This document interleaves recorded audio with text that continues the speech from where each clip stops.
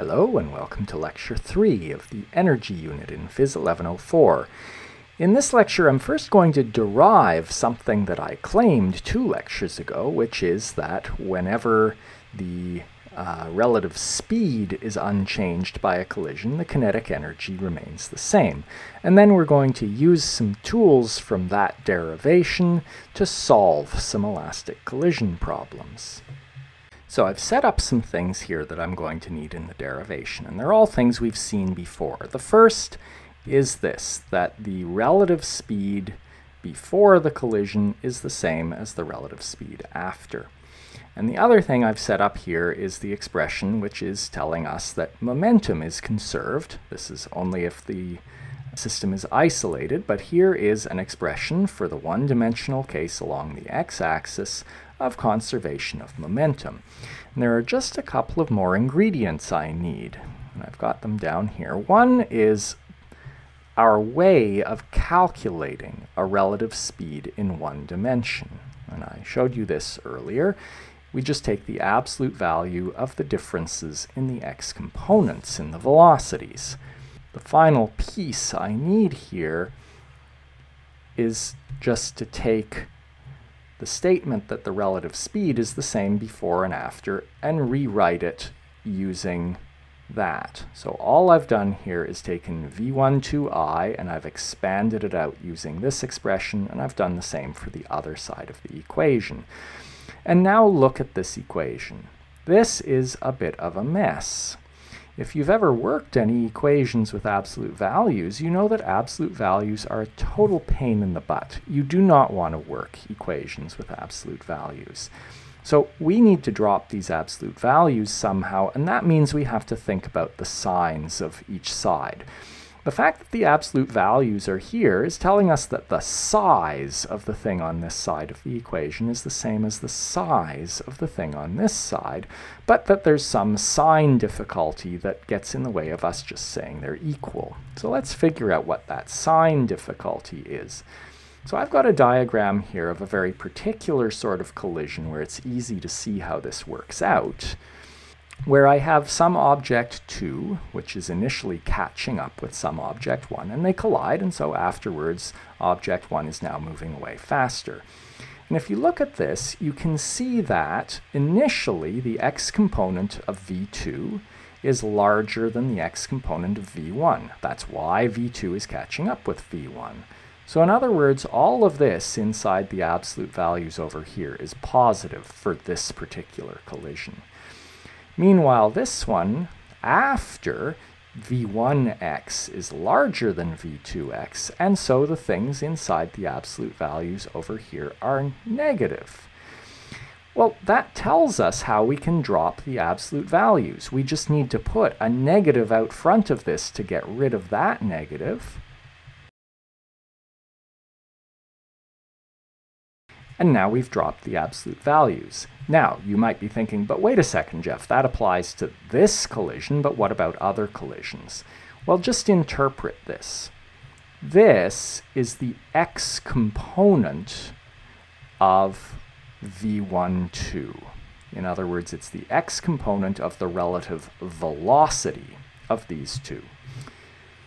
And the other side is the negative of v12x, and so it's just that this one is initial and this one is final.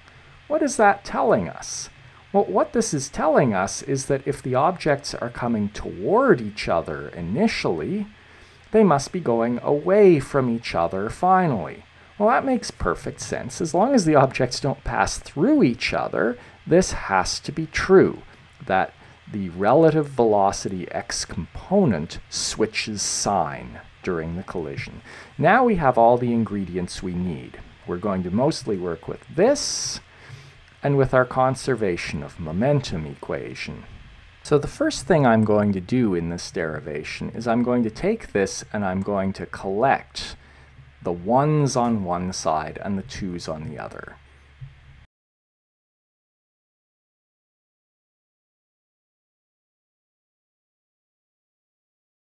And I'm just going to, for convenience, switch which side of the equation these are on, which is really easy. when I'm doing it on a computer like this. Next, I'm going to collect the 1's on one side and the 2's on the other side in my momentum equation. And I'm going to factor out the m's as I do it.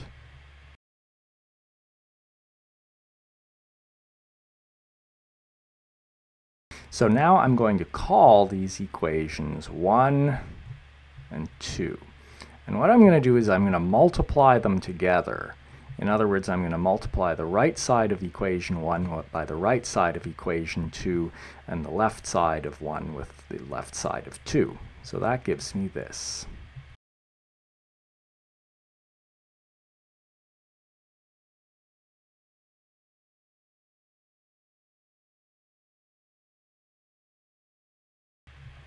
And now if I just multiply those out, notice there are going to be cross terms that are going to cancel because of the way the negatives work. So there's a negative v1f, v1i, and a positive v1f, v1i, and so those will cancel, and so on. So what I end up getting is that all of the cross terms cancel, and I'm only left with v's squared.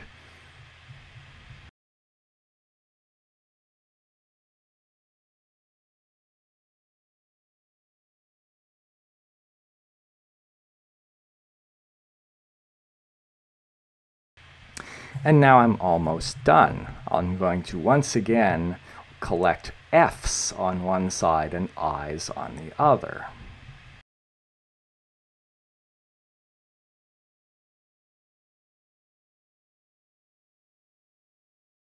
And there we have it. What you're seeing, if I now just multiply through by a half, and I'll talk about why I multiply through that by a half in a moment, is k1i plus k2i equals k1f plus k2f. That the sum of the kinetic energies do not change. And I derived that from conservation of momentum and the relative speeds being the same before and after. So the relative speeds being before the same and after implies that the kinetic energy doesn't change, just as I claimed 2 lectures ago. To close off, I'll just say that this factor of a half I multiplied through by is purely a matter of convenience. There would be nothing wrong with defining kinetic energy without that factor of a half. The problem is it would lead to a bunch of factors of 2 lying around on all of the other energies that we'll eventually be dealing with, and so it's more convenient to put this half in on the kinetic energy. Now that we know some new methods, let's see what awesome powers they give us. So here is a setup for a collision. Let's say these are low friction carts, so that we don't have to worry. This is a nice isolated system, and that they're going to collide elastically. So this is probably using magnetic ends on the carts, right? And I've given some numbers for the inertias of these 2 carts, and I've indicated how fast they're going and in which direction. And one thing we already know from the last unit is that since this is an isolated system, the momentum will be conserved. So here's the conservation of the x components of momentum written out. But notice that here we know the masses, and we know both initial velocities, but we don't know either of the final velocities. Now, if you look back at the sorts of things we were able to do in the previous unit, just with conservation of momentum, we always either knew one of the final velocities, or we knew that the carts stuck together so that they were moving with the same velocity, or some other piece of information like that. And so we always only had one unknown. But now we've got 2 unknowns. And this is a common sort of situation when you're thinking through, in real life, a collision. You may know what's going on before the collision, you'd love to know after, and you don't have any information about after. So we simply can't solve this because we have 2 unknowns. Well, conservation of energy to the rescue. So we have 2 options. We know, if this is an elastic collision, that the kinetic energy is conserved. And so there is the equation written out for the conservation of kinetic energy in this closed system.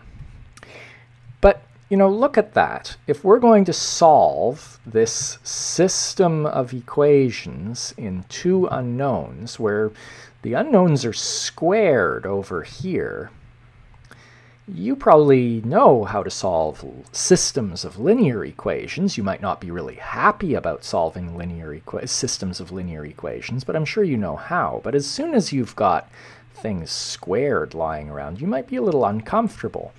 So maybe we don't want to do that. So what do? Well, we also know that we can use the fact that the carts have the same relative speeds before and after. Now, here is the form that we ended up being able to write that in during the derivation, right? Where we're saying basically that the x component of the relative velocities changes sign during the collision. That is what this equation is saying. That's now looking a lot friendlier. Now we have a system of two linear equations to solve in two unknowns. And we can do that. So I'm going to do the first step, and then I'm going to leave you to do the algebra, and you can check against what I get at the end. So the first step, look at these. We want to isolate one of our unknown variables, and then substitute the expression for it into the other one so that we can get that variable out and have an equation in only one unknown. And this equation here, the second one, is the easier one to solve for one of the v's out of. And so let's make things easy and solve for one of them out of here. So I'm going to solve just arbitrarily. It looks to me like VBFX is going to be easiest to solve for. So I'm just going to solve for it. And basically all I'm doing is I've said negative, negative. I get a positive VBFX. I'm going to take it over to this side. I'm flipping the sides just. And then I have a negative VAFX that comes over onto the other side with everything else that was already over there. So I can now take this and substitute it in to the conservation of momentum equation. That'll get rid of VBFX in that equation, and I'll have an equation in one unknown that I can solve for that unknown.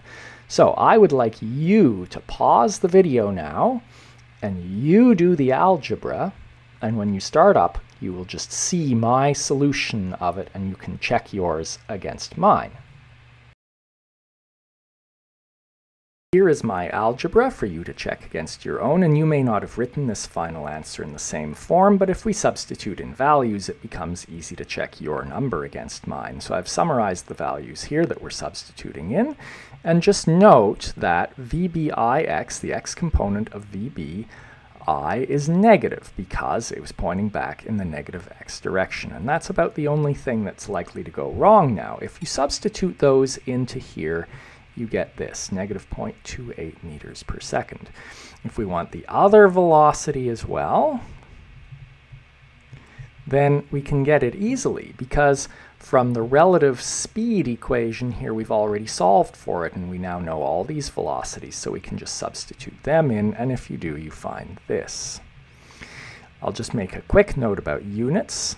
In here, we have kilograms in a numerator, kilograms in a denominator. They cancel, and we're left with meters per second. And so we know everything's worked out right. And finally, it's good to do a check. And with collisions, it's easy. Look, we know that the relative speeds have to have remained the same. The relative speed, look at that, was 0.4 meters per second initially, and indeed, if you look here, the relative speed is 0.4 meters per second after. And so that indicates that we have probably not made an error. If we wanted to be really sure, we could also substitute in and make sure that the conservation of momentum works out.